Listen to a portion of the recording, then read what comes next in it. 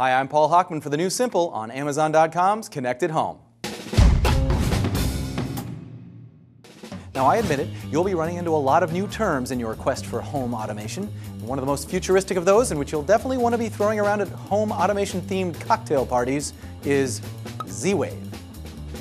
Hey baby, I think we're on the same frequency, 908.42 megahertz, if you catch my drift.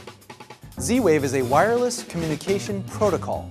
What that means, it's a system that allows its devices to communicate through like-frequency products. Since the commands being sent are simple, like on, off, or dim, it requires very little energy to run. And since over 200 companies make Z-Wave products, there are lots of configuration options out there, because they'll all work together.